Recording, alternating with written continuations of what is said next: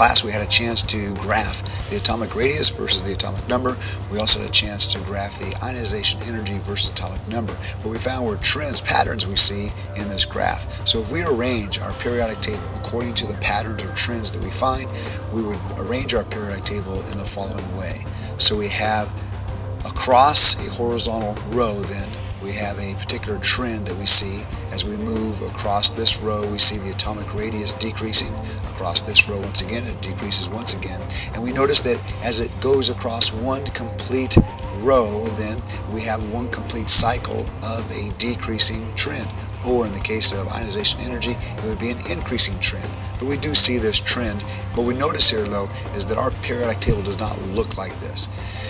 What we've forgotten is the vertical arrangement as well. So we have both a horizontal arrangement and a vertical arrangement. So besides this horizontal arrangement, we also want to line up those elements that have similar properties. Not the exact same properties, mind you, but similar properties. For example, I'll place helium here above neon, and then that's already above argon. And I also want to take these three and move these down so that I have helium, neon, argon above krypton and xenon.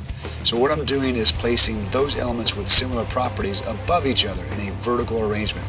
The example here is that all of these gases are what we call non-reactive. They're non-reactive gases. So those similar properties are placed on top of each other. They're not the exact same properties, but they are similar. Another example here is copper above silver. These have similar properties. So we have similar properties on top of each other, giving us a vertical arrangement for our periodic table. So we're just shifting the elements to align the elements vertically. That's why we have these spaces in the periodic table. It's for a purpose, vertical arrangement.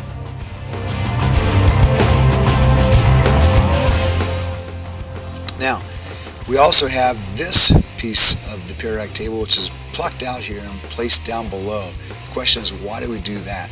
Well, I could, according to my idea of placing things vertically, I could just slide this piece all the way across and fit this one in. That makes sense. Now I still have the vertical arrangement corresponding to similar properties, but the problem here is now I can't see what's over on this edge of the paper, so it gets too cumbersome. So instead of doing that, we simply pluck it out and put it down here, just so we can fit it on an 8.5 by 11 piece of paper. It's that simple. So general trends exist for the periodic table, both horizontally and vertically. The horizontal trends that we see here, we actually call periods. So if I move across the periodic table within a row, I'm moving across a particular period.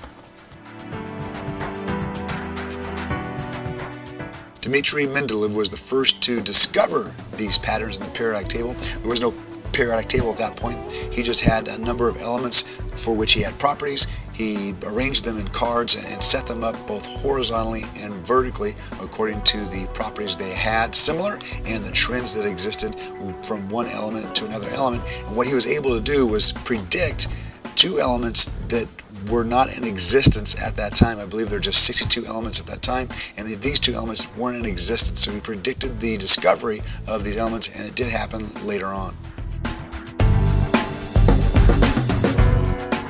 And this brings us to a big idea, revisiting back to our unit title, Evolution of Thought. Here we see once again that science is always changing. This is the nature of science. So we put forth as best explanation as we can given the evidence we have, and this explanation allows us to make predictions as well, and if those predictions hold true, then we know our explanation is a pretty good explanation. So here we have this idea of a periodic table, and this periodic table though is subject to change even still. It's going through changes as we talk, as we discover new elements and place them on the periodic table.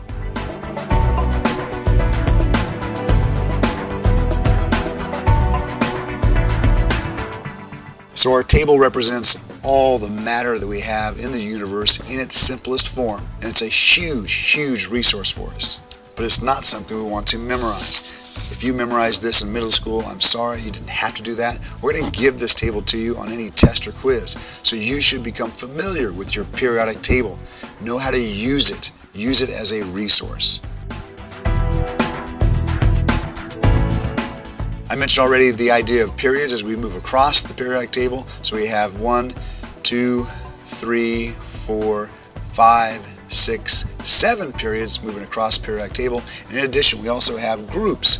So those elements that act similar, that have similar properties, we have grouped them together. So we have these groups that we have in the periodic table. These are the vertical groupings. They're also known as families. So here is group 1, also known as the alkali metals. Group 2 is known as the alkaline earth metals. Then we have the transition metals in between. We go to group 3, doesn't have a special name, nor does group 4 or group 5. Group 6, for that matter, doesn't have a special name. And then we have group 7, we call the halogens. And the last group here, group 8, are known as the noble gases. Now you'll notice that your periodic table has a different numbering system for these groups, and we'll talk more about that later and the use of that numbering system later on. This graphic might be a better one for you to look at to be familiar with the group's names. That's it. Love the periodic table.